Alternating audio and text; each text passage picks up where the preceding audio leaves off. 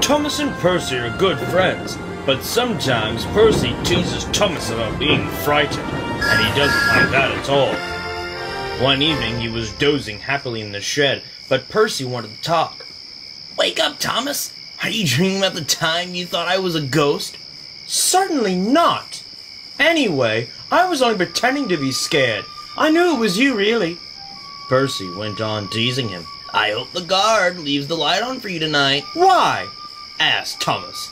"I quite like the dark." "Oh, really?" explained Percy. "I am surprised. I always thought you were afraid of the dark. I wonder why." Thomas decided to say nothing and went to sleep instead. Next day, the fat controller came to see him. "I would like for you to go to the harbor tonight. You have to collect something rather unusual." "What sort of something?" asked Thomas. "Wait and see." Meanwhile, Percy was moving some trucks into a siding. Henry arrived with his goods train. The signalman changed the switches, and Percy waited on the siding while Henry had steamed by. Then there was trouble. "The switches are jammed," called the signalman. "I can't switch them back for Percy. The workmen will have to mend them in the morning. It's too late now." Said Percy's driver. "I'm sorry, Percy, but you'll have to stay here for the night." "Where are you going?" asked Percy. "Home for tea," replied the fireman. Percy was speechless. He watched as the other engines went home to the shed. Nighttime came, and Percy began to feel very lonely. "Oh dear," he murmured. "It's very dark." Oh, what's that?" It was only an owl, but Percy didn't realize this. "Oh, I wish Thomas were here too," he sighed. Thomas was waiting for his mysterious load at the harbor. Suddenly, there it was! "Cinders and ashes!" cried Thomas. "It's a dragon!"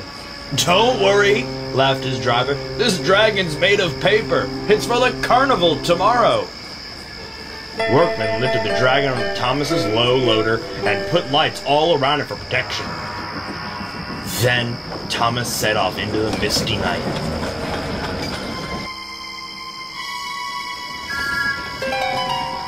Percy was asleep on his siding and had no idea that Thomas was approaching him.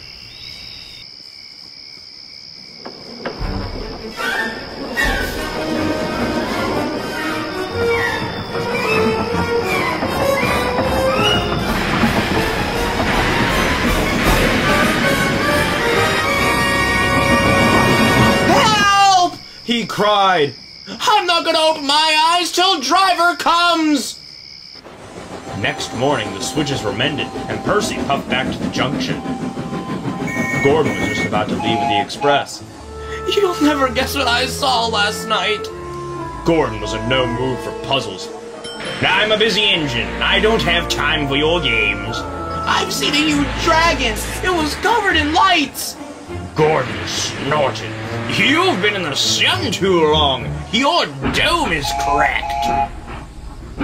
When the other engines heard the news, they laughed too. "Look out, Percy," chuckled James, "or the dragon may gobble you up." "No one believes me," puffed Percy.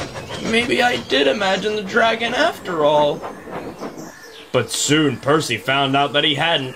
"Help! Save me! It's all right!" whistled Thomas, and he explained about the carnival. "By the way, how was your night out?" Percy decided to tell Thomas the truth. "Well, Percy, maybe we do get scared sometimes, but if we're not afraid to tell each other, then that means we're quite brave, too."